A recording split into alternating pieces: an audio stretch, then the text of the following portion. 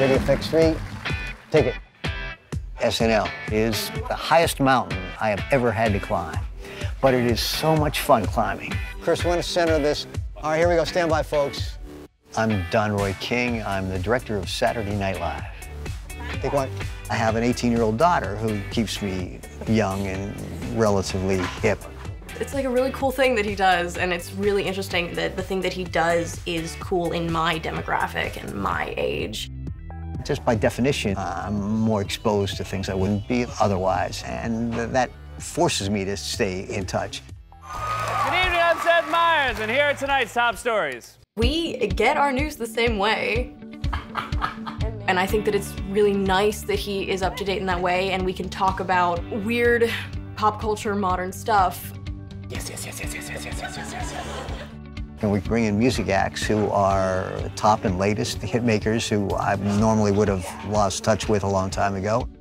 But you still have a little bit of like culture shock sometimes. Like 2 Chainz was a musical guest one time, and he came home from the first day that he met 2 Chainz and was surprised that there was only one person. He was like, "Where's the other chain?" So the secret is... And like, he doesn't even get starstruck that way, you know? He's just like, oh, there's my buddy now, you know, I worked with this guy, and that's just the situation.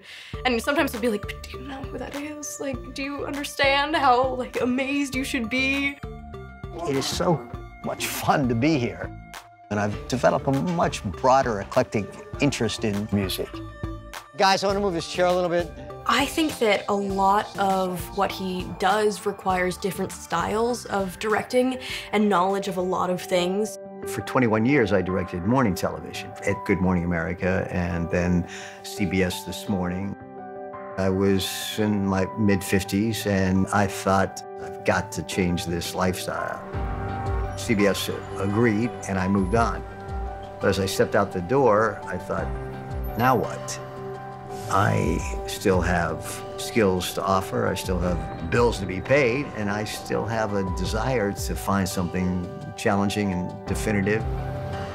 And then I get an opportunity kind of out of nowhere to direct Saturday Night Live. It was sort of a left turn in my career, and the need to learn a new skill set, to work with comedians, to stage sketch comedy. And there were moments when I thought, I really don't know what I'm doing here, and I hate that feeling. And I haven't had those butterflies since I was 20. I thought, ooh, I don't want to go through that again. I don't want to risk failure.